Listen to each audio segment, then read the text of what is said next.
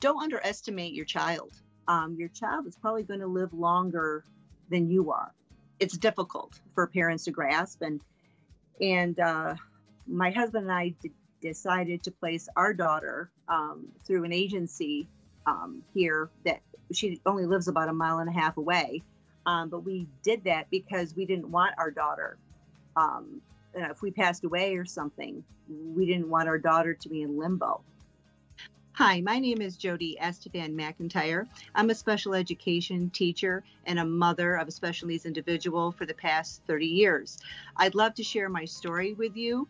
I hope you can join Elaine and I in sharing my vision. Next Tuesday at 8 p.m., don't miss this amazing program. I know it's going to be an important instrument in your life. See you then.